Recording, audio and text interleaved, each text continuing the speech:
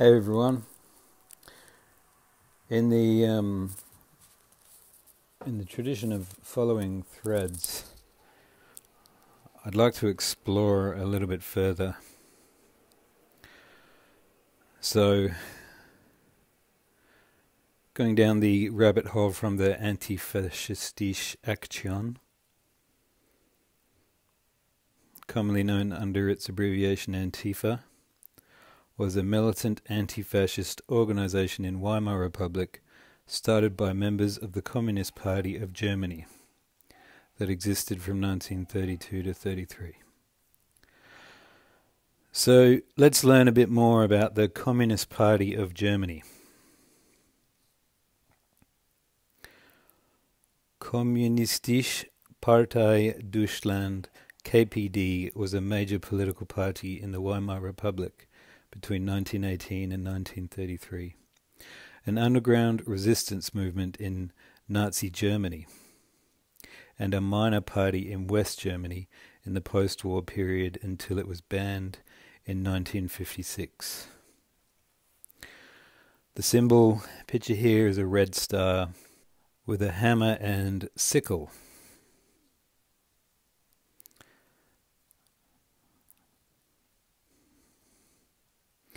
Founded in the aftermath of the First World War by socialists who had opposed the war, the party became gradually ever more committed to Leninism and later Stalinism after the death of its founding figures. During the Weimar Republic period, the KPD usually polled between 10 and 15% of the vote and was represented in the National Reichstag and in state parliaments. Under the leadership of Ernst Thälmann from 1925, the party became staunchly Stalinist and loyal to the leadership of the Soviet Union, and from 1928 it was largely controlled and funded by the Comintern in Moscow. Under Thälmann's leadership, the party directed most of its attacks against the Social Democratic Party of Germany, which it regarded as its main adversary and referred to as social fascists. The KPD considered all other parties in the Weimar Republic to be fascists. The KPD was banned in the Weimar Republic one day after the Nazi Party emerged triumphant in the German elections in 1933. It maintained an underground organization in Nazi Germany, and the KPD and groups associated with it led the internal resistance to the Nazi regime, with a focus on distributing anti-Nazi literature. The KPD suffered heavy losses between 1933 to 39, with 30,000 communists executed and 150,000 sent to Nazi concentration camps. The party was revived in divided post-war West and East Germany and won seats in the first Bundestag, West German parliament elections in 1949, but its support collapsed following the establishment of a communist state in the Soviet occupation zone in the east. The KPD was banned as extremist in West Germany in 1956 by the Constitutional Court. In 1969, some of its former members founded an even smaller fringe party, the German Communist Party, DKP, which remains legal, and multiple tiny splinter groups claiming to be the successor to the KPD have also subsequently been formed. In East Germany, the party was merged by Soviet decree with remnants of the Social Democratic Party to form the Socialist Unity Party, SED, which ruled East Germany from 1949 until 1989 to 90. The forced merger was opposed by the Social Democrats, many of whom fled to the western zones after the fall of the Berlin Wall. Reformists took over the SED and renamed it the Party of Democratic Socialism, PDS. In 2007, the PDS subsequently merged with the SPD splinter faction, WASG, to form Die Linke. Early history. Before the First World War, the Social Democratic Party was the largest party in Germany and the world's most successful socialist party. Although still officially claiming to be a Marxist party, By 1914 it had become in practice a reformist party. In 1914 the SPD members of the Reichstag voted in favour of the war.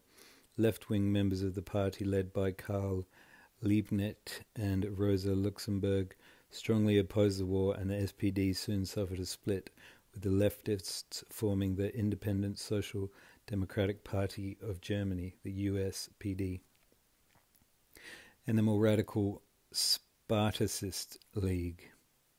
In November 1918, revolution broke out across Germany. The leftists, led by Rosa Luxemburg, and the Spartacist League formed the KPD at a founding congress held in Berlin in 30th of December 1918 to 1st of January 1919, in the reception hall of the city council. Apart from the Spartacists, another dissent group of socialists called the International Communists of Germany, also dissenting members of the Social Democratic Party, but mainly located in Hamburg, Bremen and northern Germany, joined the Young Party. The Revolutionary Shop Stewards, a network of dissenting socialist trade unionists centred in Berlin, were also invited to the Congress, but eventually did not join the party because they deemed the founding Congress leaning into a syndicalist direction. There were 7 main reports given at the founding Congress: Economic Struggles by Paul Lang, Greeting Speech by Karl Radek, International Conferences by Hermann Duncker, Our Organization by Hugo Eberlin, Our Program by Rosa Luxemburg, The Crisis of the USPD by Karl Liebknecht, The National Assembly by Paul Levy. These reports were given by leading figures of the Spartacist League. However, members of the Internationale Kommunisten Deutschland also took part in the discussions. Under the leadership of Liebknecht and Luxemburg, the KPD was committed to a revolution in Germany, and during 1919 and 1920, attempts to seize control of the government continued. Germany's social democratic government, which had come to power after the fall of the monarchy, was vehemently opposed to the KPD's idea of socialism.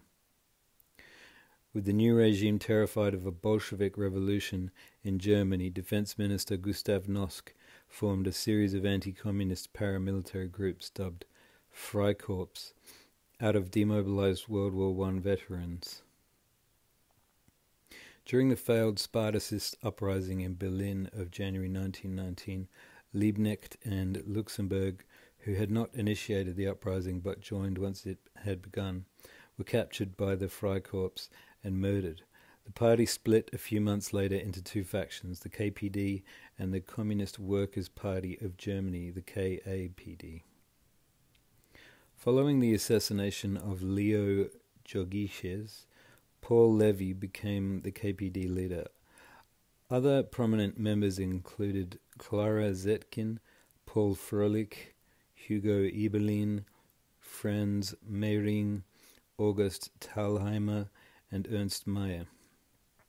Levy led the party away from the policy of immediate revolution in an effort to win over SPD and USPD voters and trade union officials. These efforts were rewarded when a substantial section of the USPD joined the KPD, making it a mass party for the first time. Through the 1920s, the KPD was racked by internal conflict between more and less radical factions, partly reflecting the power struggles between Zinoviev and Stalin in Moscow. Germany was seen as being of central importance to the struggle for socialism, and the failure of the German Revolution was a major setback. Eventually, Levy was expelled in 1921 by the Comintern for indiscipline. Further leadership changes took place in the 1920s. Supporters of the left or right opposition to the Stalin-controlled Comintern leadership were expelled. Of these, Heinrich Brandler, August Thalheimer, and Paul Froelich set up a splinter Communist Party opposition. Weimar Republic years. A new KPD leadership more favourable to the Soviet Union was elected in 1923. This leadership, headed by Ernst Thälmann, abandoned the goal of immediate revolution and from 1924 onwards contested Reichstag elections with some successes. In the first 5 years of Thälmann's leadership, the KPD broadly followed the United Front policy developed in the early 1920s of working with other working class and socialist parties to contest elections, pursue social struggles and fight the rising right-wing militias. During the years of the Weimar Republic, the KPD was the largest communist party in Europe and was seen as the leading party of the communist movement outside the Soviet Union. It maintained a solid electoral performance, usually polling more than 10% of the vote and gaining 100 deputies in November 1932 elections. In the presidential election of the same year, Thälmann took 13.2% of the vote compared to Hitler's 30.1%. Under Thälmann's leadership, the party was closely aligned with the Soviet leadership headed by Joseph Stalin, and from 1928 the party was largely controlled and funded by Comintern in Moscow. The party's first paramilitary wing was the Roter Front Kampfverband, Alliance of Red Front Fighters, which was banned by the governing Social Democrats in 1929. Aligning with the Comintern's ultra-left Third Period, the KPD abruptly turned to viewing the Social Democratic Party of Germany, SPD, as its main adversary. In this period, the KPD referred to the SPD as social fascists. The term social fascism was introduced to the German Communist Party shortly after the Hamburg Uprising of 1923 and gradually became ever more influential in the party. By 1929, it was being propagated as the theory. The KPD regarded itself as the only anti-fascist party in Germany and held that all other parties in the Weimar Republic were fascist. Nevertheless, it cooperated with the Nazis in the early 1930s in attacking the Social Democrats, and both sought to destroy the liberal democracy of the Weimar Republic. In the early 1930s, the KPD sought to appeal to Nazi voters with nationalistic slogans, and in 1931 the KPD had united with the Nazis, whom they then referred to as working people's comrades, in an unsuccessful attempt to bring down the Social Democrat state government of Prussia by means of plebiscite. During the joint KPD and Nazi campaign to dissolve the Prussian parliament, Berlin police captains Paul Anlauf and Franz Lenk were assassinated in Bulauplatz by Erich Mielke and Erich Zimmer, who were members of the KPD's paramilitary wing, the Partizelbeschuss. The detailed planning for the murders had been carried out by KPD members of the Reichstag, Heinz Neumann and Hans Kippenberger, based on orders issued by Walter Ulbricht, the party's leaders in the Berlin-Brandenburg region. Shooter Erich Mielke, who later became the head of the East German secret police, would only face trial for the murders in 1933. In this period, while also opposed to the Nazis, the KPD regarded the Nazi Party as a less sophisticated and thus less dangerous fascist party than the SPD, and KPD leader Ernst Thälmann declared that some Nazi trees must not be allowed to overshadow a forest of Social Democrats. Critics of the KPD accused it of having pursued a sectarian policy, e.g. the Social Democratic Party, criticized the KPD's thesis of social fascism, which addressed the SPD as the communists' main enemy, and both Leon Trotsky from the Comintern's left opposition and August Thalheimer of the right opposition continued to argue for a united front. Critics believed that the KPD's sectarianism scuttled any possibility of a united front with the SPD against the rising power of the National Socialists. These allegations were repudiated by supporters of the KPD, as it was said. The right-wing leadership of the SPD rejected the proposals of the KPD to unite for the defeat of fascism. The SPD leaders were accused of having countered KPD efforts to form a united front on the working class. For instance, after Franz von Papen's government carried out a coup d'etat in Prussia, the KPD called for a general strike and turned to the SPD leadership for joint struggle, but the SPD leaders again refused to cooperate with the KPD. In 1932, as the party began to shift focus to the fascist threat, the KPD founded Antifascistische Action, commonly known as Antifa, which it described as a red united front under the leadership of the only anti-fascist party, the KPD. Nazi era. On 27th February, soon after the appointment of Adolf Hitler as Chancellor, the Reichstag was set on fire, and Dutch Council Communist Marinus van der Lubbe was found near the building. The Nazis publicly blamed the fire on communist agitators in general, although in a German court in 1933 it was decided that van der Lubbe had acted alone, as he claimed to have done. The following day, Hitler persuaded Hindenburg to issue the Reichstag fire decree. It suspended the civil liberties enshrined in the Constitution, ostensibly to deal with the communist acts of violence. Repression began within hours of the fire when police arrested dozens of communists. Although Hitler could have formally banned the KPD, he did not do so right away. Not only was he reluctant to chance a violent uprising, but he believed the KPD could siphon off SPD votes and split the left. However, most judges held the KPD responsible for the fire and took the line that KPD membership was in and of itself a treasonous act.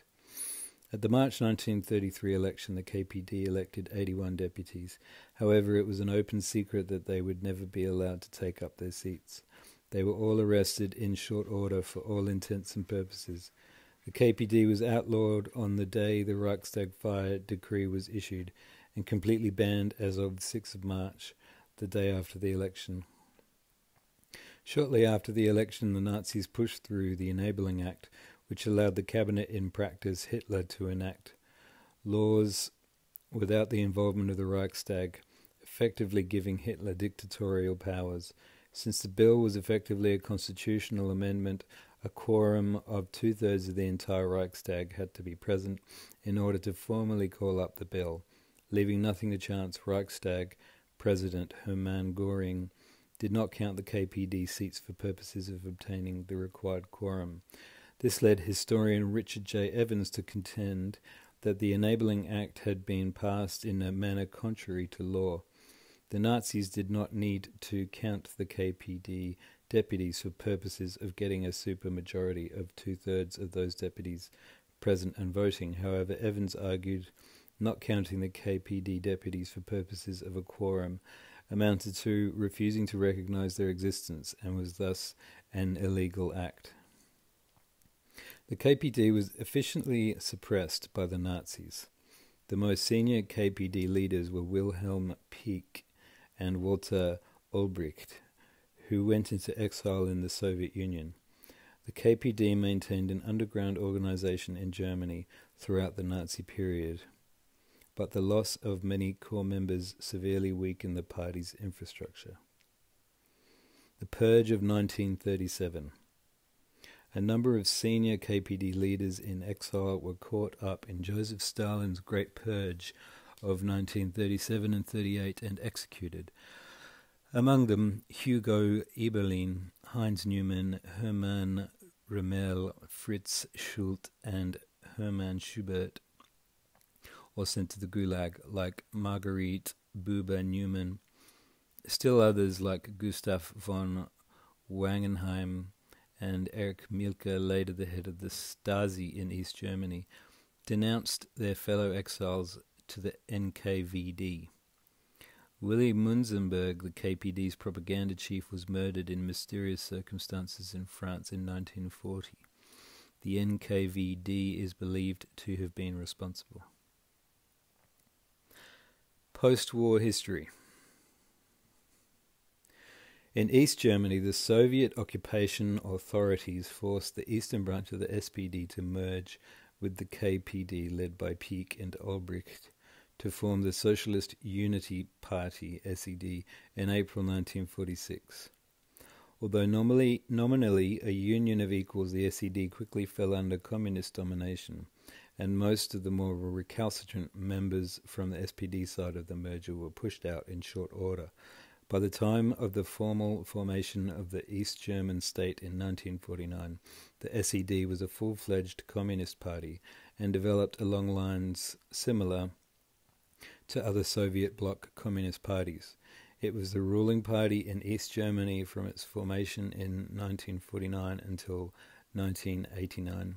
The SPD managed to preserve its independence in Berlin, forcing the SED to form a small branch in West Berlin, the Socialist Unity Party of West Berlin.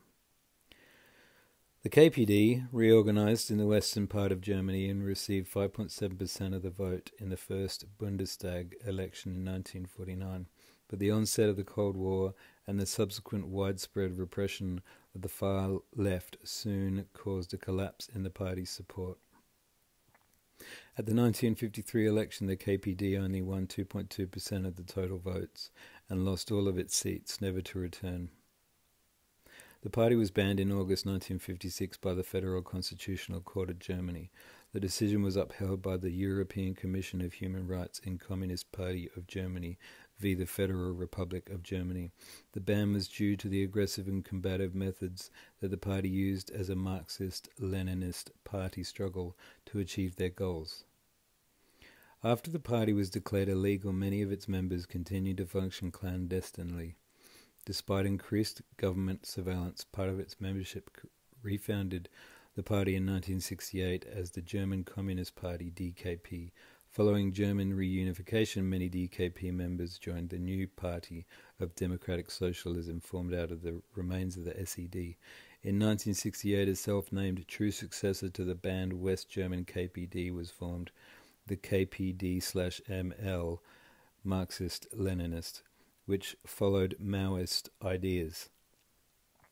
It went through multiple splits and united with a Trotskyist group in 1986 to form the Unified Socialist Party, the VSP, which failed to gain any influence and dissolved in the early 1990s.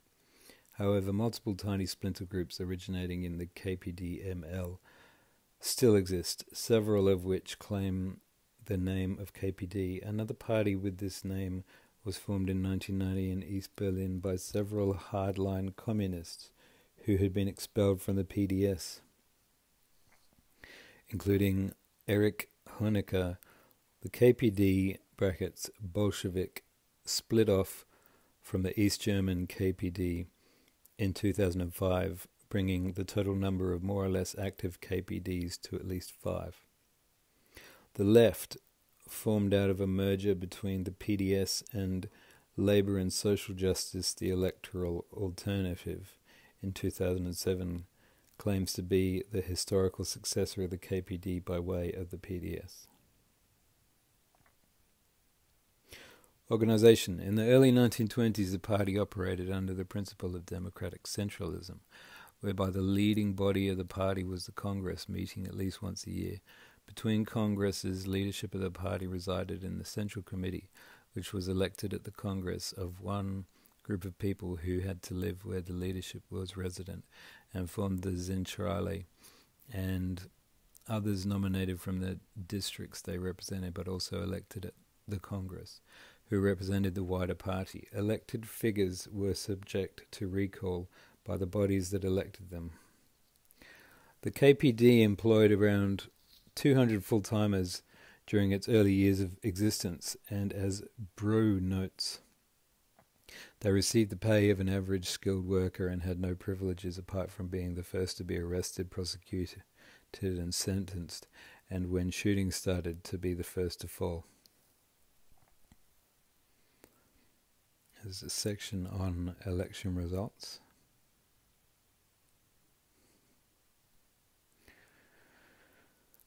So the next theme that I wanted to explore was this Comintern.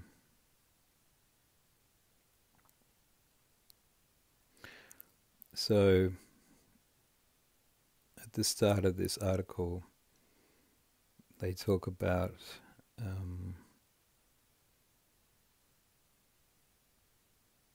During the Weimar Republic period, the KPD usually polled between 10 and 15% of the vote and was represented in the National Reichstag and in state parliaments.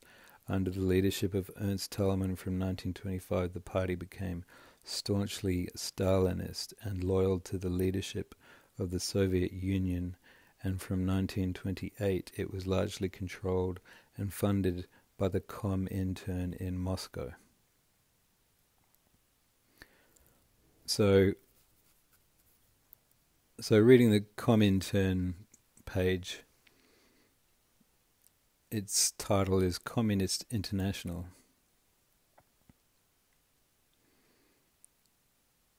And also redirects from Third International. The Communist International, Comintern, known also as the Third International, 1919 to 1943, was an international organization that advocated world communism. The Comintern resolved at its second Congress to struggle by all available means, including armed force, for the overthrow of the international bourgeoisie and the creation of an international Soviet Republic as a transition stage to the complete abolition of the state. The Comintern had been preceded by the 1916 dissolution of the Second International.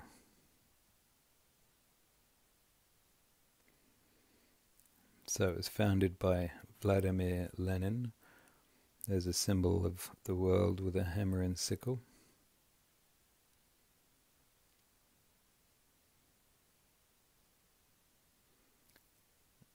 Succeeded by Communist Information Bureau.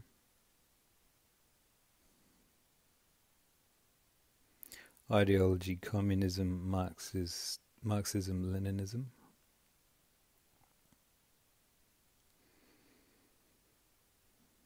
The picture: the Communist International published a namesake theoretical magazine in a variety of European languages from 1919 to 1943.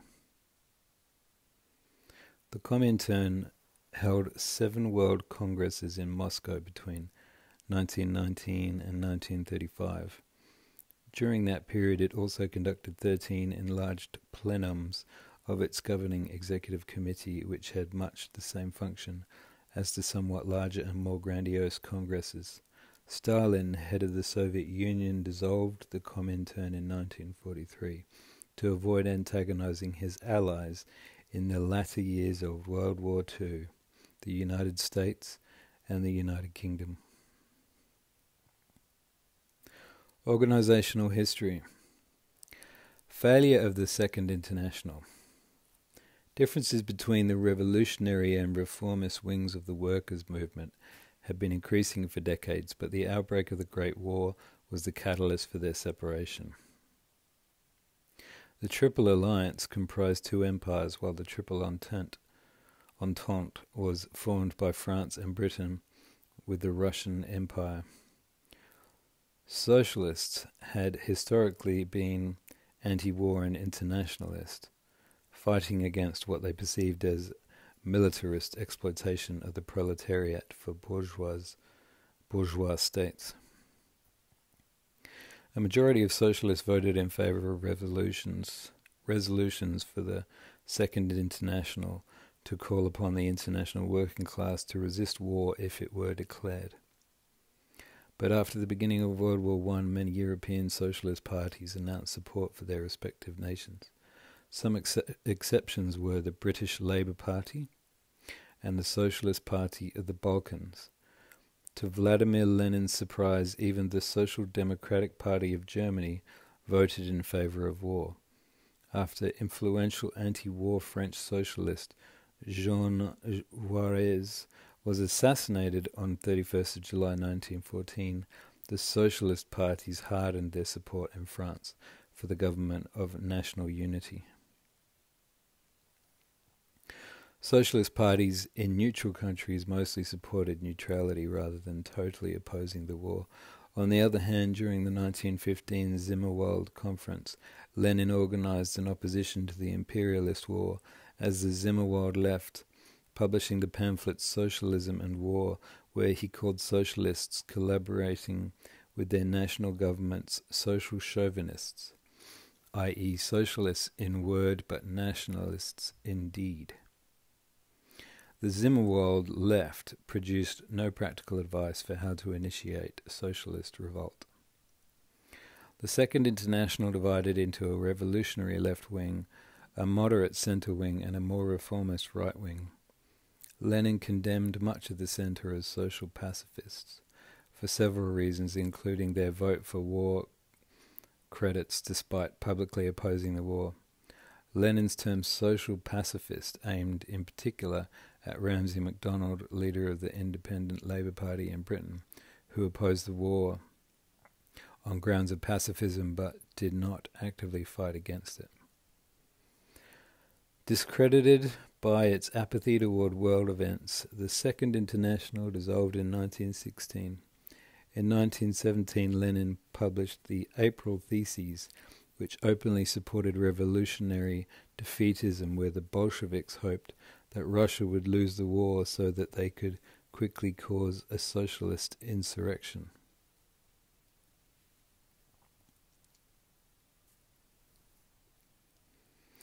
Impact of the Russian Revolution. The victory of the Russian Communist Party in the Bolshevik Revolution of November 1917 was felt throughout the world, and an alternative path to power to parliamentary politics was demonstrated.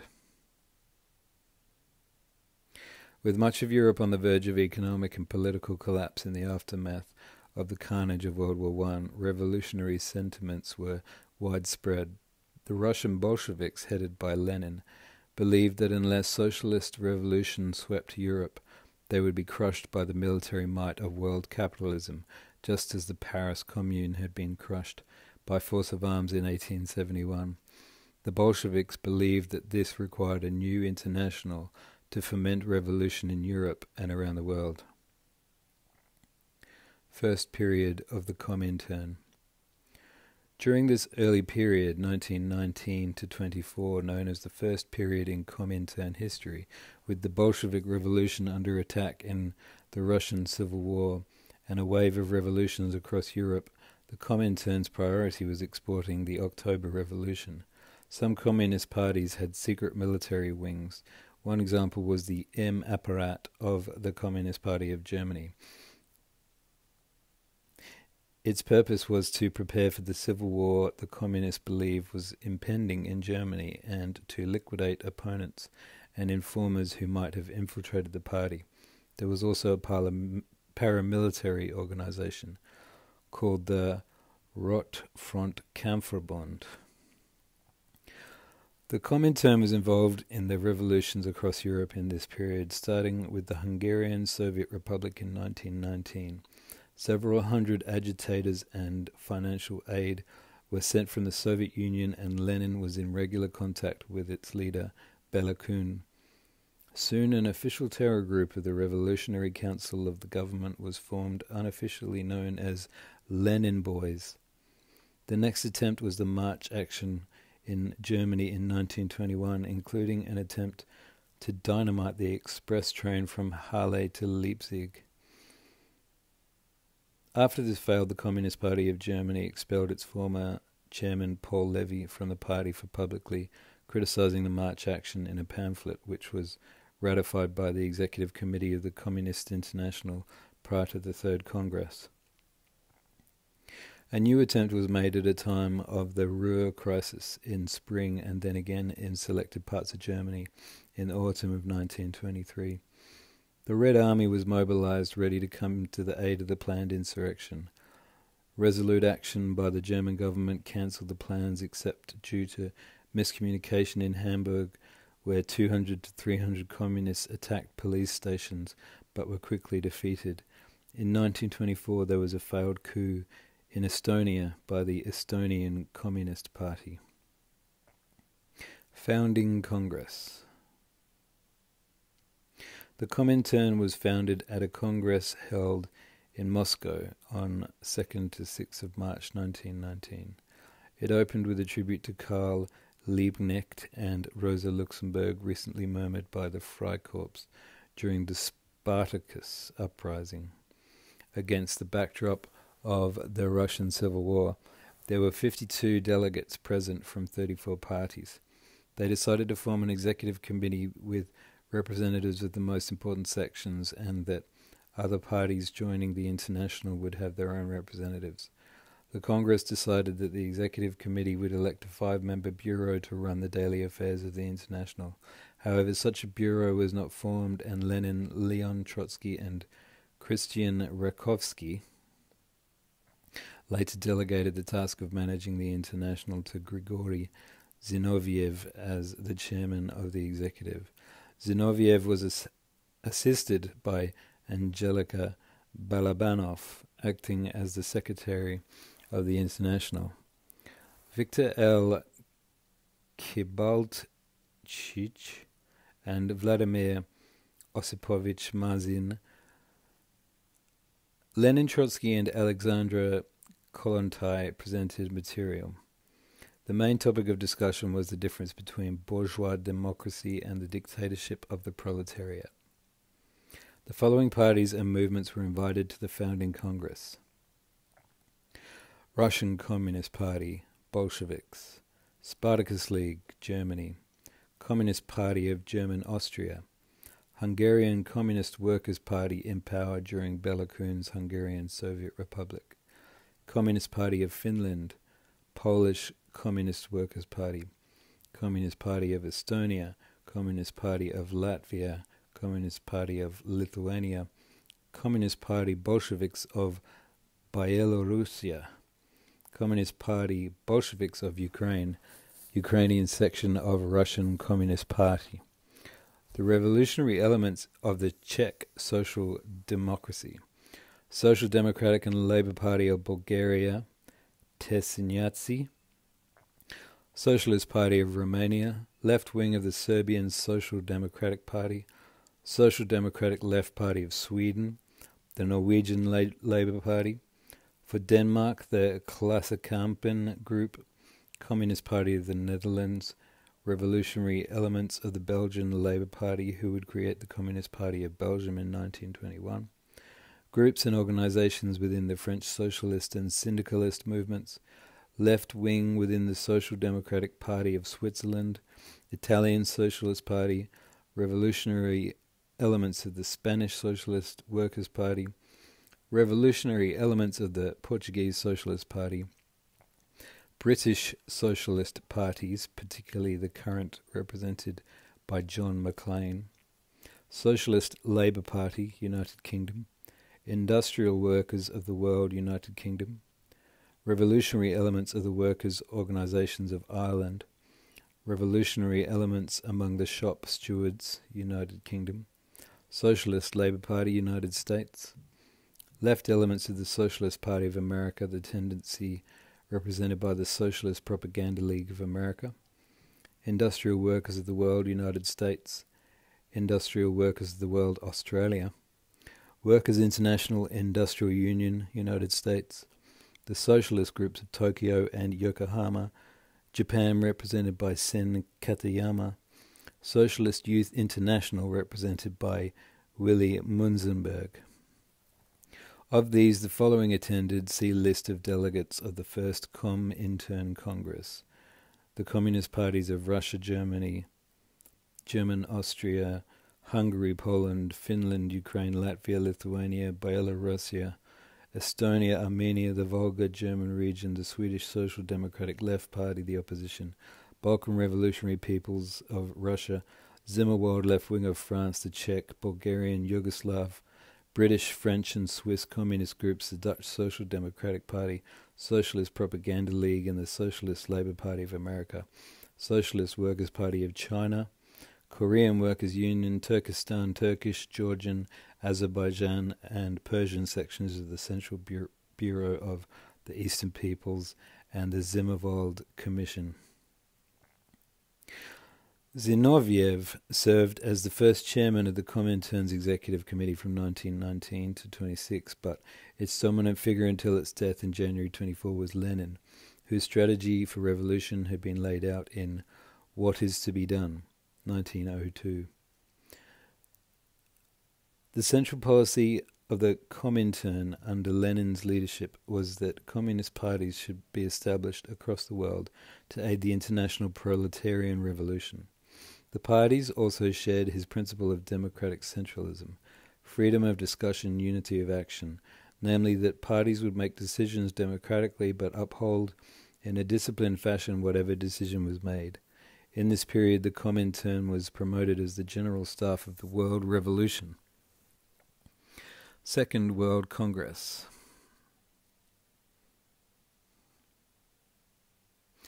Painting by Boris Kustodiev, representing the festival of Comintern II Congress on the Uritsky Square, former Palace Square in Petrograd. Ahead of the Second Congress, the Communist International held in July through August 1920, Lenin sent out a number of documents including his 21 conditions to all socialist parties. The Congress adopted the 21 conditions as prerequisites for any group wanting to become affiliated to the International. The 21 conditions called for the demarcation between communist parties and other socialist groups, and instructed the Comintern sections not to trust the legality of the bourgeois states.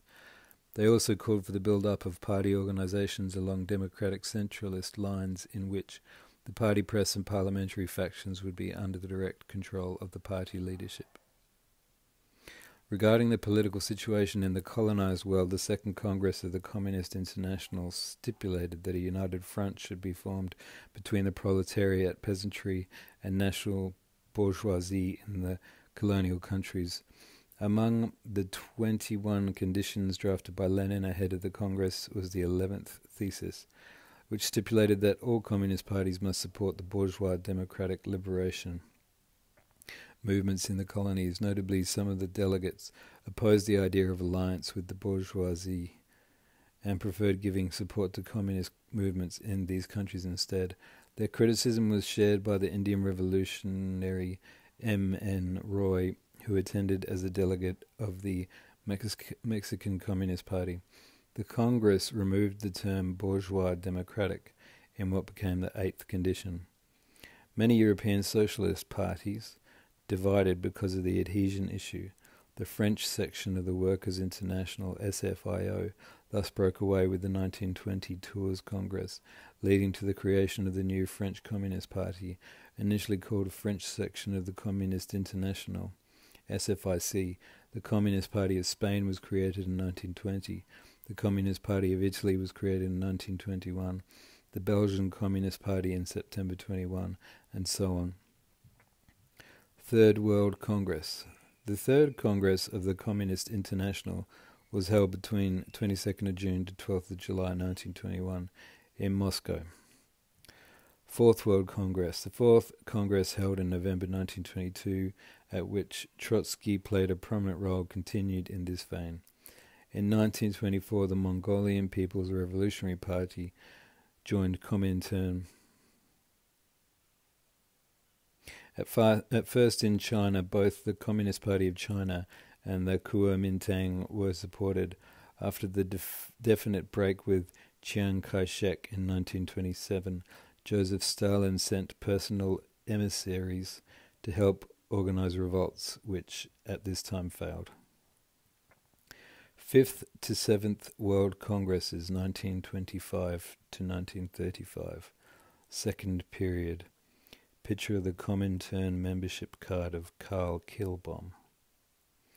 Lenin died in 1924, and the next year saw a shift in the organization's focus from the immediate activity of world revolution towards the defense of the Soviet state. In that year, Stalin took power in Moscow and upheld the thesis of socialism in one country, detailed by Nikolai Bukharin in his brochure, Can We Build Socialism in One Country in the Absence of the Victory of the West European Proletariat? April 1925. The position was finalized as the state policy after Stalin's January 26 article on the issues of Leninism. Stalin made the party line clear: an internationalist is one who is ready to defend the USSR without reservation, without wavering, unconditionally for the USSR. It is the base of the world revolutionary movement, and this revolutionary movement cannot be defended and promoted without defending the USSR.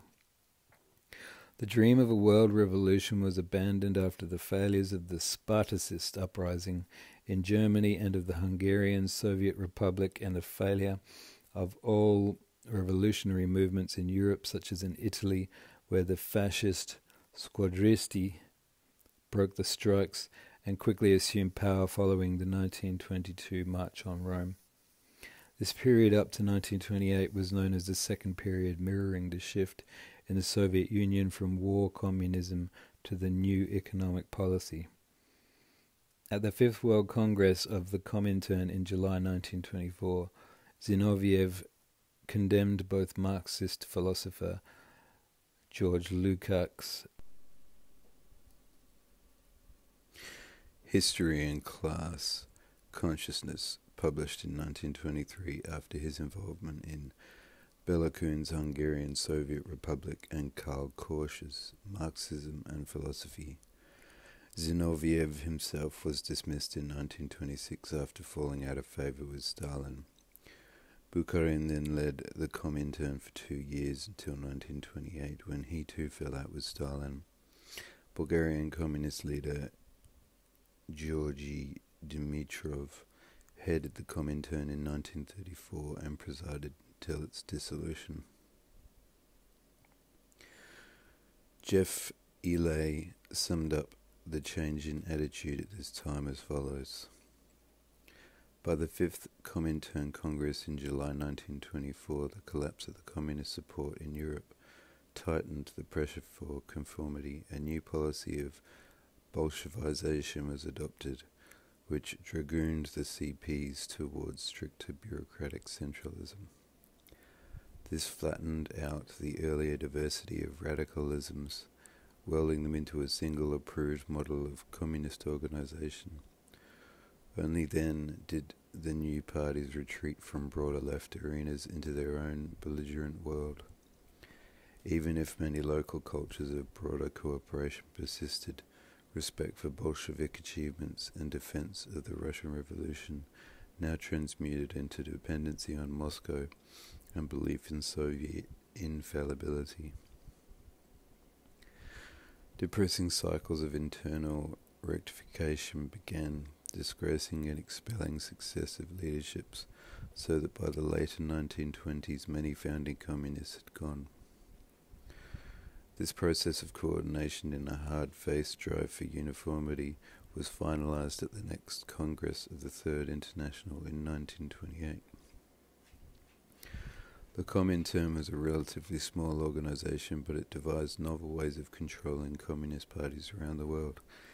In many places there was a communist subculture founded upon indigenous left-wing traditions which had never been controlled by Moscow.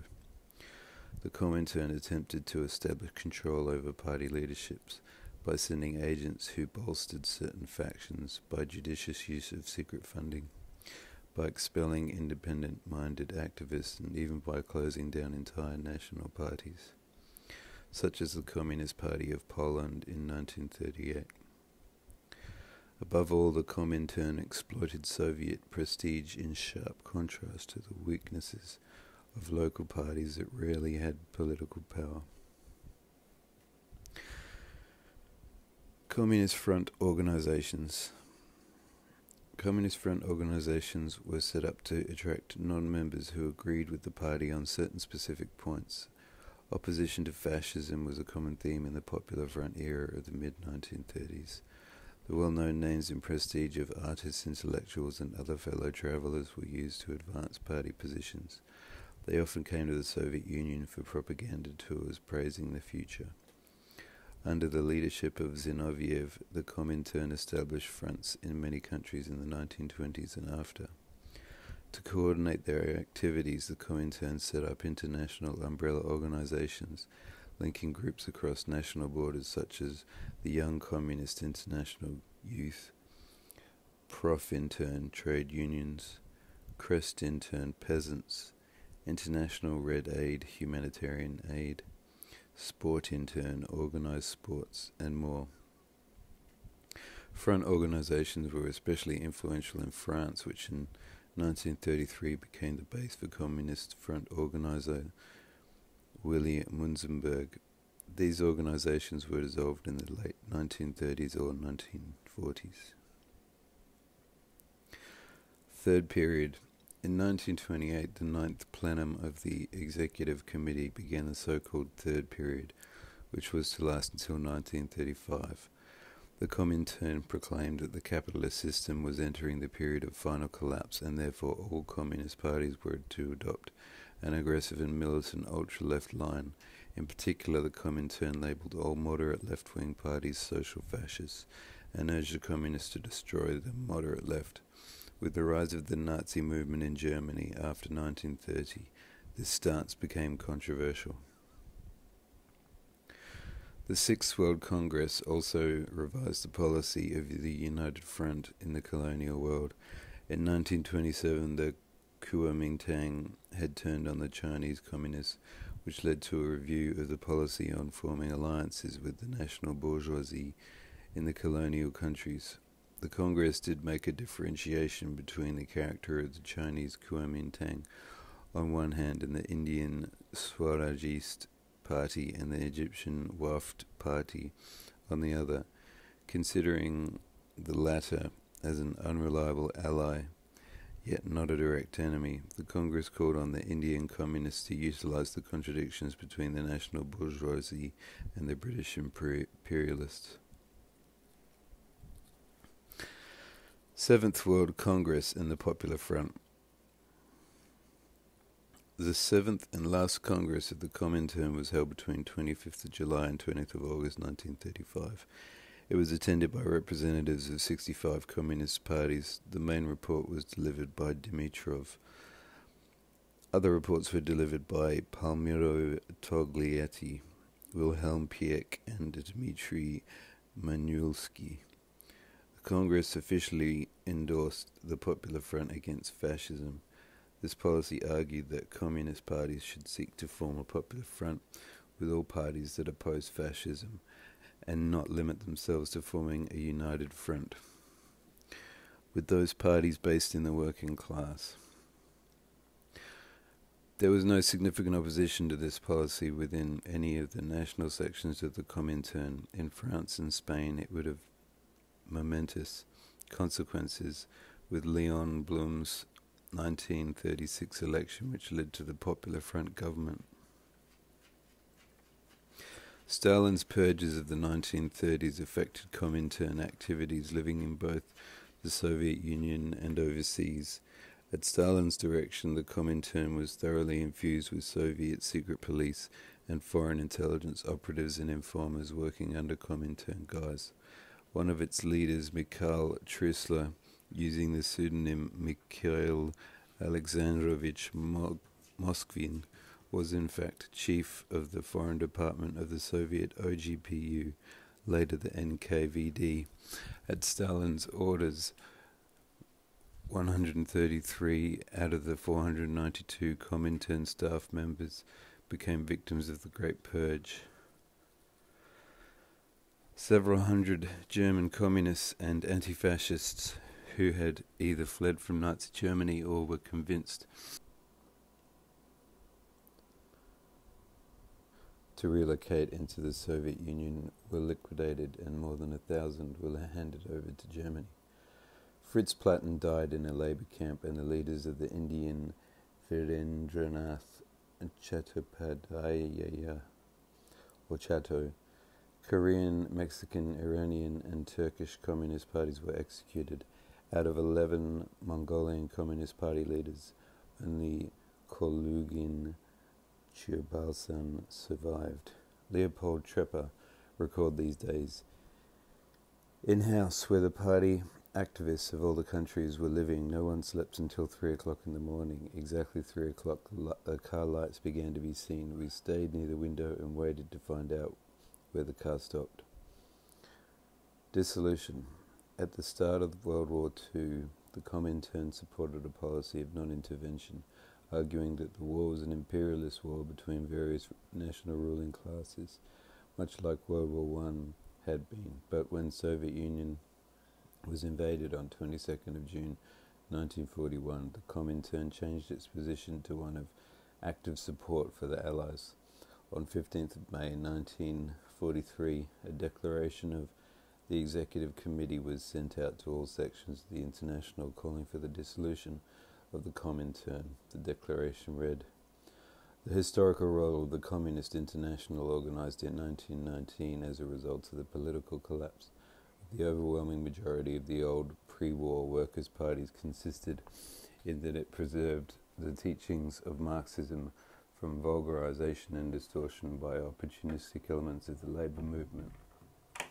But long before the war, it became increasingly clear that to the extent that the internal as well as the international situation of individual countries became more complicated, the solution of the problems of the labor movement of each individual country through the medium of some international center would meet with insuperable obstacles." Concretely, the declaration asked the member sections to approve to dissolve the Communist International as a guiding center of the international labor movement, releasing sections of the Communist International from the obligations ensuing from the Constitution and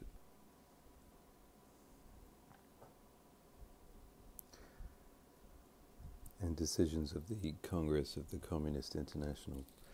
After endorsement of the declaration were received from the member sections, the International was dissolved. The dissolution was interpreted as Stalin wishing to calm his World War II allies, particularly Franklin D. Roosevelt and Winston Churchill, and to keep them from suspecting the Soviet Union of pursuing a policy of trying to foment revolution in other countries. Successor organizations. The Research Institutes 100 and 205 worked for the International and later were moved to the International Department of the Central Committee of the Communist Party of the Soviet Union. Comintern was abolished in 1943, although its specific duties during the first several years of existence are unknown. Following the June 1947 Paris Conference on Marshall Aid, Stalin gathered a grouping of key European Communist parties in September and set up the Comintern, or the Communist Information Bureau. Often seen as a substitute to the Comintern, it was a network made up of the Communist parties of Bulgaria, Czechoslovakia, France, Hungary, Italy, Poland, Romania, the Soviet Union, and Yugoslavia. Led by Josip Broz Tito, Yugoslavia was expelled in July 1948. The Comintern was dissolved in 1956 following Stalin's 1953 death and the 20th Congress of the Communist Party of the Soviet Union. While the Communist parties of the world no longer had a formal international organization, they continued to maintain close relations with each other through a series of international forums. In the period directly after the Comintern's dissolution, periodical meetings of the Communist parties were held in Moscow. Moreover, World Marxist Review, a joint periodical of the Communist parties, played an important role in coordinating the communist movement up to the breakup of the Socialist Bloc in 1989 to 1991. Comintern-sponsored international organizations. Several international organizations were sponsored by the Comintern in this period.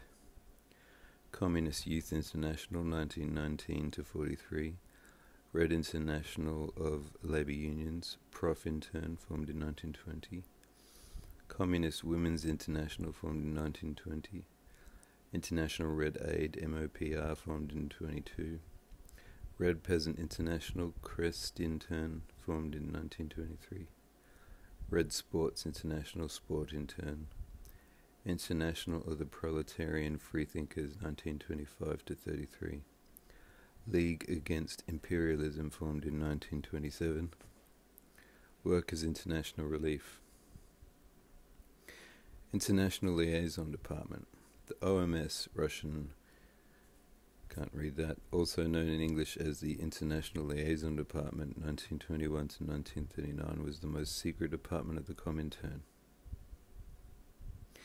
It has also been translated as the Illegal Liaison Section and Foreign Liaison Department. One historian has described the OMS was the Comintern's department for the coordination of subversive and conspiratorial activities. Some of its functions overlapped with some of the main Soviet intelligence agencies, the OGPU and the GRU, whose agents sometimes were assigned to the Comintern, but the OMS maintained its own set of operations and had its own representative on the central committees of each Communist Party abroad. In 2012, historian David McKnight stated, "The most intense practical application of the conspiratorial work of the Comintern was carried out by the International Liaison Office, the OMS. This body undertook clandestine courier activities and work which supported underground political activities. These included the transport of money and letters, the manufacture of passports and false documents, and technical support to underground parties such as managing safe houses and establishing businesses overseas as cover activities." World Congress and Plenums of Comintern. Congress is delegate figures are voting plus consultative. Plenums of ECCI. Related meetings. Conference of the Amsterdam Bureau, Peoples of the East, Toilers of the Far East, World Congress Against Colonial Oppression and Imperialism, Second Congress of the League Against Imperialism, First International Conference of Negro Workers.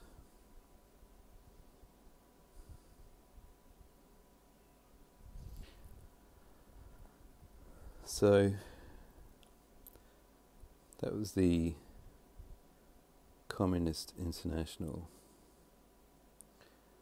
which was preceded by the Second International.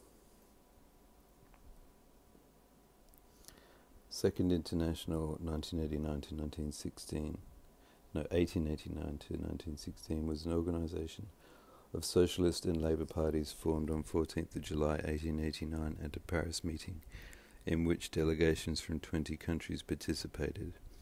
The Second International continued the work of the dissolved First International through excluding the powerful anarcho-syndicalist movement and trade unions. In 1922, the Second International began to reorganize into the Labour and Socialist International.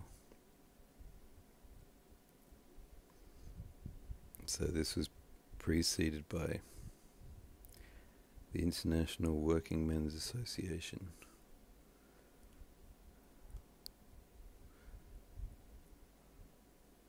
Or the First International. History. Among the Second International's famous actions were its 1889 declaration of 1st of May Day, as International Workers' Day, and its 1910 declaration of the International Women's Day, first celebrated on 19th of March and then on 8th of March after the main day of the women's marches in 1917 during the Russian Revolution. It initiated the international campaign for the 8-hour working day. The International Permanent Executive and Information Body was the International Socialist Bureau, based in Brussels and formed after the International Paris Congress of 1900. Emile van der Velde and Camille Huysmans of the Belgian Labour Party were its chair and secretary. Vladimir Lenin was a member from 1905. The Second International became ineffective in 1916 during World War II because the separate national parties that composed the International did not maintain a unified front against the war, instead generally supporting their respective nations. The Secretary-General of the ISB, Camille Huysmans, moved the ISB from the German-occupied Brussels to The Hague in December 1914 and attempted to coordinate specialist parties from the warring states to at least July 1916. French section of the Workers' International SFIO leader Jean Jaurès' assassination a few days before the beginning of the war symbolized the failure of the anti-militarist doctrine of the Second International. At the Zimmerwald Conference in 1915, anti-war socialists attempted to maintain international unity against the social patriotism of the social democratic leaders. In July at Geneva, the last Congress of the Second International was held following its functional collapse during the war. However, some European socialist parties refused to join the reorganized International and decided instead to form the International Working Union of Socialist Parties, IWUSP, Second and a Half International or Two and a Half International.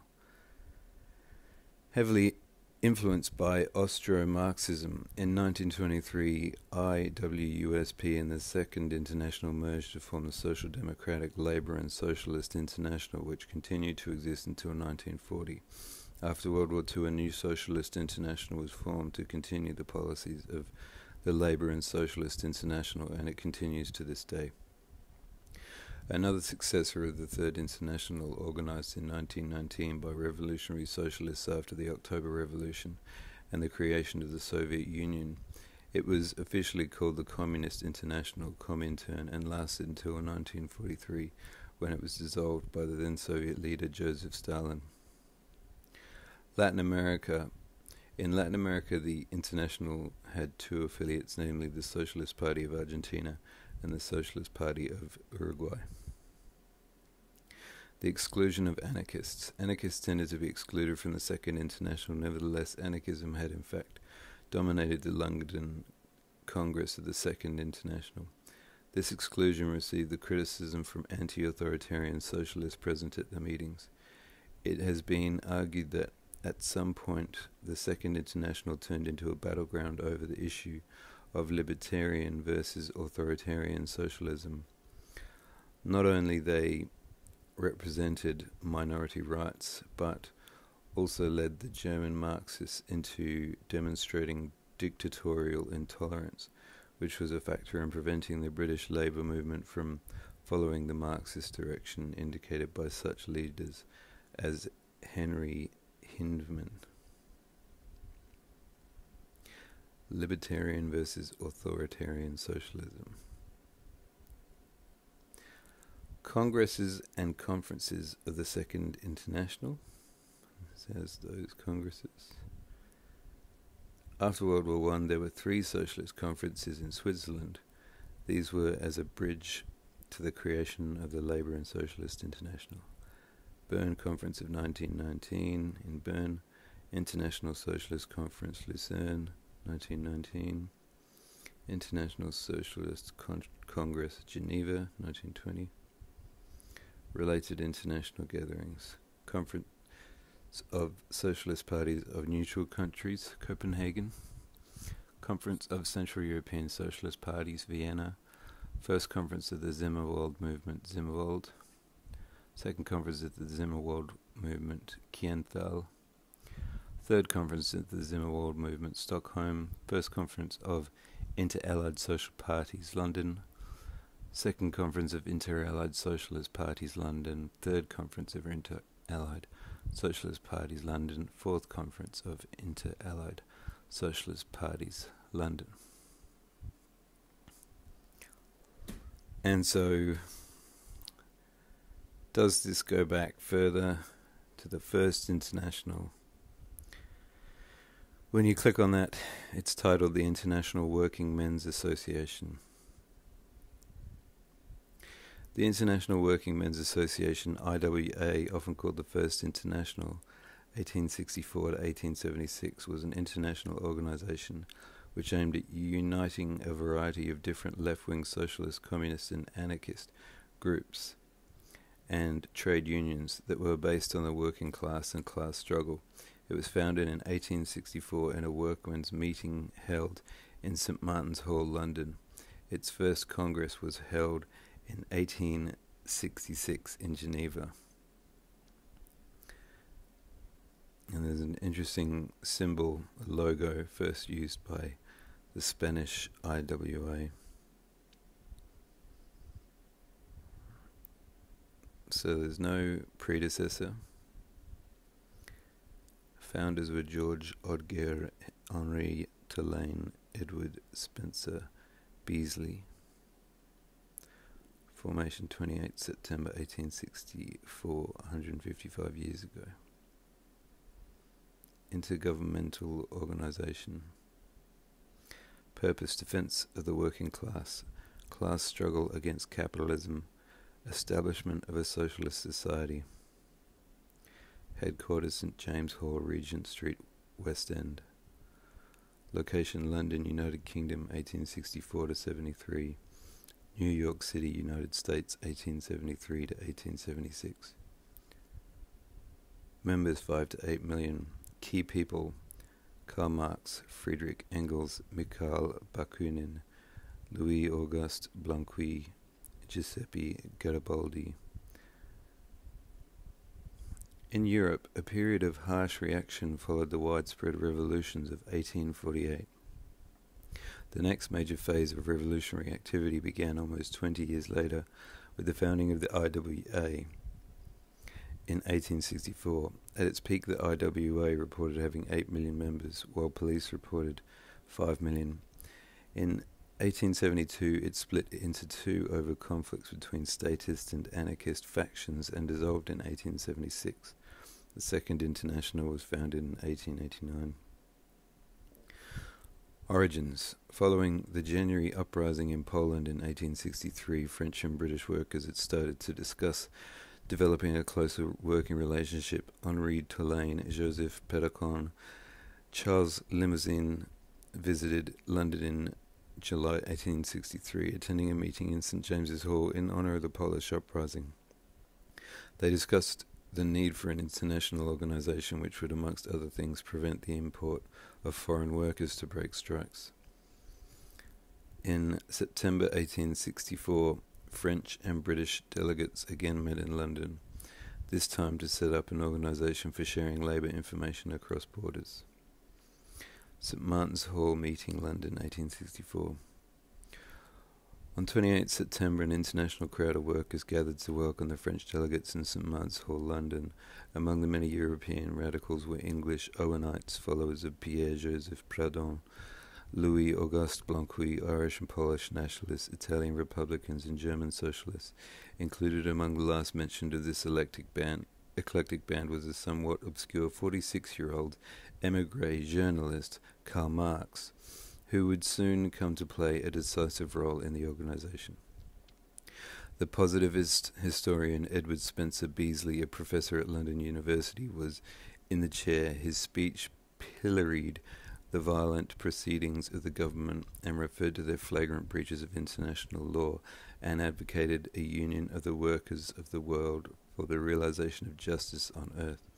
George Odger, Secretary of the London Trades Council, read a speech calling for international cooperation.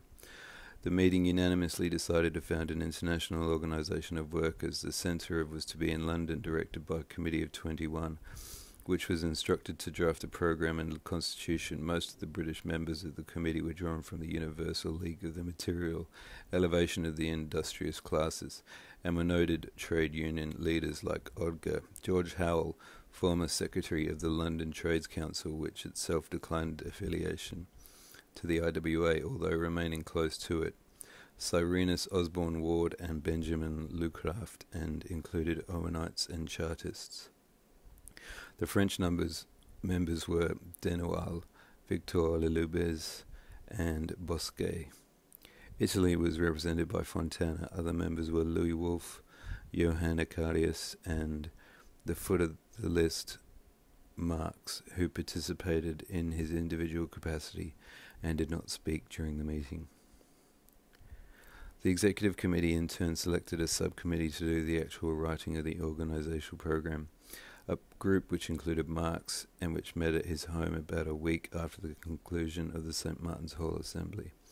This subcommittee deferred the task of collective writing in favour of sole authorship by Marx, and it was he who ultimately drew up the fundamental documents of the new organisation.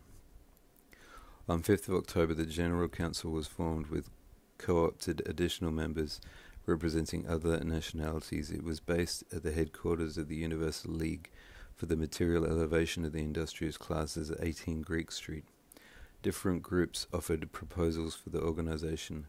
Louis Wolff, Mazzini's secretary, offered a proposal based on the rules and constitution of the Italian Working Men's Association, a Mazzinist organization, and John Weston, an Owenite, also tabled a program. Wolff left for Italy, and Lubez rewrote it in a way which appalled Marx. Through deft manipulation of the subcommittee, Marx was left with all the papers and set about writing the address to the working classes, to which was attached a simplified set of rules. International tensions. At first, the IWA had mostly male membership, though in April 1865 it was agreed that women could become members. The international leadership was exclusively male. At the IWA General Council meeting on 16th April 1867, a letter from the secularist speaker Harriet Law about women's rights was read, and it was agreed to ask her if she would be willing to attend council meetings. On 25 June 1867, Law was admitted to the General Council, and for the next 5 years was the only woman representative. Due to the wide variety of philosophies present in the First International, there was conflict from the start. The first objections to Marx's influence came from the mutualists who opposed communism and statism. However, shortly after, Mikhail Bakunin and his followers, called collectivists, while in the International, joined in 1868. The First International became polarized into two camps, with Marx and Bakunin as their respective figureheads. Perhaps the clearest differences between the groups emerged over their proposed strategies for achieving their visions of socialism. The anarchist group around Bakunin favored, in Peter Kropotkin's words, direct economical struggle against capitalism without interfering in the political parliamentary agitation. Marxist thinking at that time focused on parliamentary activity. For example, when the new German Empire of 1871 introduced male suffrage, many German socialists became active in the Marxist Social Democratic Party of Germany. Geneva Congress, 1866. During the Geneva Congress, the Paris group of Proudhonians dominated the discussions. 6 Blanquists from Paris came to the Congress to denounce the French representatives as emissaries of Napoleon III, but they were thrown out. A significant decision at this event was the adoption of the 8-hour workday as one of the IWA's fundamental demands. The Lausanne Congress, 1867. The Lausanne Congress of the International was held on 2nd to the 8th of September 1867. Marx was unable to attend as he was working on the final proofs of Das Kapital. The Congress was attended by 64 delegates from Great Britain, France, Germany, Belgium, Italy and Switzerland. The reports delivered recorded the increased influence of the International on the working classes in various countries. The Proudhonist delegates, primarily from France, influenced the orientation of the International's activity and its programmatic principles. Despite the efforts of the General Council's delegates, they succeeded in revising the resolutions of the Geneva Congress, passing a number of their resolutions, in particular on cooperation and credit. The Lausanne Congress confirmed the Geneva Congress resolutions on the economic struggle and strikes, and passed a resolution on political freedom which emphasized that the social emancipation of workers was inseparable from political liberation. The Proudhonists also failed to seize the leadership of the International as the Congress re-elected the General Council in its former composition and retained London as its seat. The Lausanne Congress ignored the General Council's resolution and resolved officially to take part in the Congress of the League of Peace and Freedom. However, this Congress was attended by several General Council and some other international members and failed to resolve its political differences. Brussels Congress, 1868. The Brussels Congress of the International in 1868 approved Marxist tactics in regard to the League, opposing official affiliation to the League, but calling upon the working class to combine efforts with all progressive anti-military forces. The Basel Congress, 1869. The Basel Congress took place on 6th to the 12th of September 1869, according to Yuri Mikhailovich Steklov's account. 75 delegates assembled from Great Britain, the 6 members of the General Council, Applegarth, Icarius, Cowell, Stepney, Lesnar, Lucraft, and Jung, from France, which sent 26 delegates, among whom we may mention Dereux, Landrin, Chemal, Murat, Aubry, Tolaine, A. Richard, Palix, Valin, and Bakunin. Belgium sent 5 delegates, among whom were Hinz, Brismay, and De Pepe. Austria, 2 delegates, Neumayer and Oberwinder. Germany sent 10 delegates, among whom were Becker, Liebknecht, Rittinghausen, and Hess. Switzerland had 22 representatives, among whom were Berkeley, Grulich, Fritz, Robert, Guillaume, Schwitzguebel, and Poiret.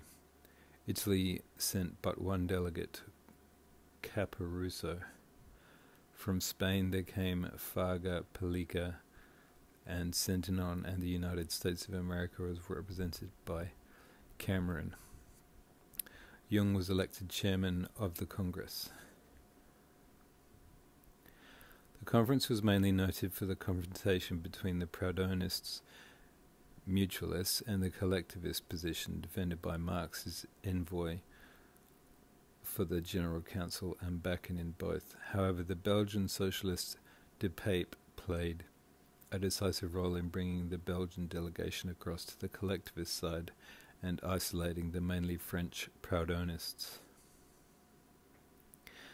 Hague Congress, 1872. The 5th Congress of the IWA was held in early September 1872 in The Hague, the Netherlands, after the Paris Commune 1871. Bakunin characterized Marx's ideas as authoritarian and argued that if a Marxist party came to power, its leaders would end up as bad as the ruling class they had fought against, notably in his statism and anarchy.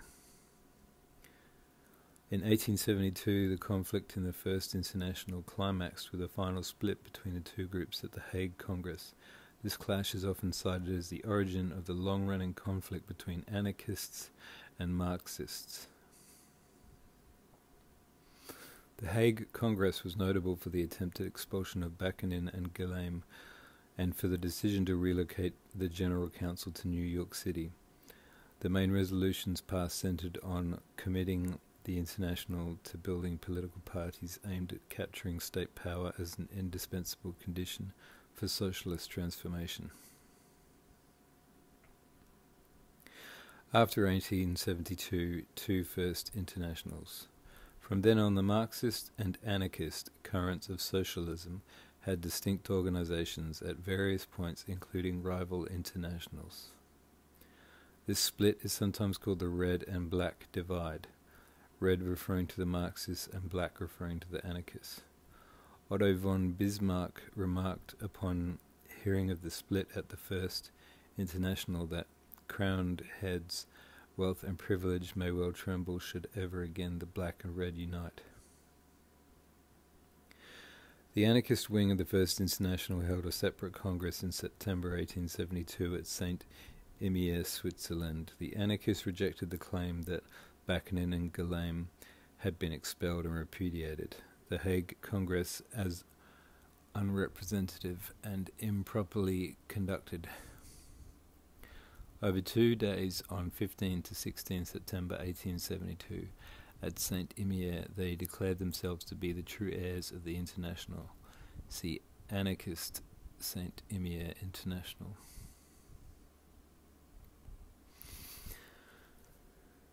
Bakunin's program was adopted. Marx was implicitly excluded, and the anarchist First International ran until 1877, with some early growth in areas like Egypt and Turkey. The 6th Congress of the Marxist wing of the International was held in Geneva in September 1873, but it was generally considered to be a failure. The Marxist wing hobbled on until it disbanded 3 years later at the 1876 Philadelphia Conference. Attempts to revive the organisation over the next 5 years failed. Since scholarship on the international is heavily shaped by different assessments of the importance and the effects of the marks back and in conflict, different accounts emphasised different wings of the international and gave different dates of its final closure, 1876 or 77. The Second International was established in 1889 as a successor. Both anarchists and Marxists were involved in the new body in its early years. The International Working People's Association, the so-called Black International and Anarchist International, appeared in 1881, was mainly influential in the United States and Mexico, and gradually disappeared after the late 1880s. At a congress in Berlin in 1922, the anarcho-syndicalists decided to refound the First International as the International Workers' Association, which still exists. So, in this recording, we've traced the Communist Party of Germany back through the funding by Comintern, and then looking at the history of Comintern back to the Communist International Groups and the International Working Men's Association. If we now go back to the Communist Party of Germany, so their predecessor was the Spartacus League.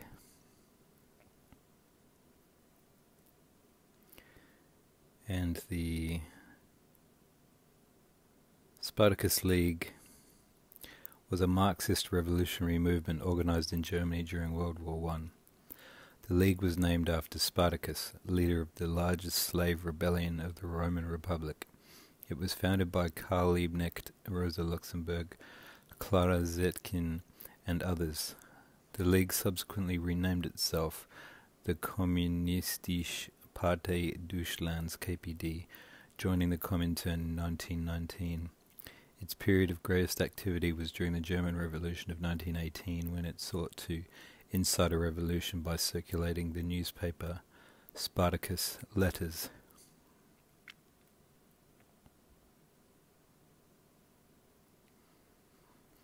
So their ideology was communism, Marxism, and revolutionary socialism. History. Liebknecht, the son of SPD founder Wilhelm Liebknecht, and Luxemburg became prominent members of the left-wing faction of the Social Democratic Party of Germany, SPD. They moved to found an independent organization after the SPD supported Imperial Germany's declaration of war on the Russian Empire in 1914 at the start of World War I. Besides their opposition to what they saw as an imperialist war, Luxemburg and Liebknecht maintained the need for revolutionary methods in contrast to the leadership of the SPD, who participated in the parliamentary process. The two were imprisoned from 1916 until 1918 for their roles in helping to organize a public demonstration in Berlin against German involvement in the war. After 2 years of war, opposition to the official party line grew inside the SPD. More and more members of parliament refused to vote for war bonds and were expelled, which ultimately led to the formation of the Independent Social Democratic Party, the USPD. The Spartacus League was part of the USPD in its formation period. After the Russian Revolution of 1917, the Spartacus League began agitating for a similar course, a government based on local workers' councils in Germany after the abdication of the Kaiser in the German Revolution of November 1918. A period of instability began, which lasted until 1923. On 9th of November 1918, from a balcony of the Kaiser's Berliner Staatsschloss, Liebknecht declared Germany a free socialist republic. However, earlier on the same night, Philipp Scheidemann of the SPD had declared a republic from the Reichstag. In December 1918, the Spartakusbund formally renamed itself the Communist Party of Germany, KPD. In January 1919, the KPD, along with the Independent Socialists, launched the Spartacist uprising. This included staging massive street demonstrations intended to destabilize the Weimar government led by the centrists of the SPD under Chancellor Friedrich Ebert. The government accused the opposition of planning a general strike and communist revolution in Berlin, with the aid of the Freikorps, Free Corps. Ebert's administration quickly crushed the uprising. Luxemburg and Liebknecht were taken prisoner and killed in custody. Spartacist Manifesto of 1918. An excerpt from the Spartacist Manifesto. The question today is not democracy or dictatorship. The question that history has put on the agenda reads bourgeois democracy or socialist democracy. For the dictatorship of the proletariat does not mean bombs, putsches, riots and anarchy as the agents of capitalist profits deliberately and falsely claim. Rather, it means using all instruments of political power to achieve socialism to expropriate the capitalist class, through and in accordance with the will of the revolutionary majority of the proletariat.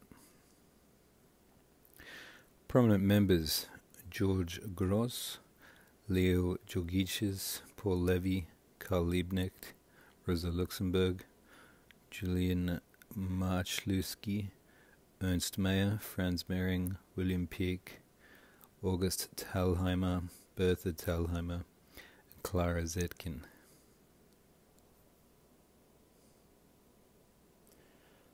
So that was the Spartacus League, which became the Communist Party of Germany.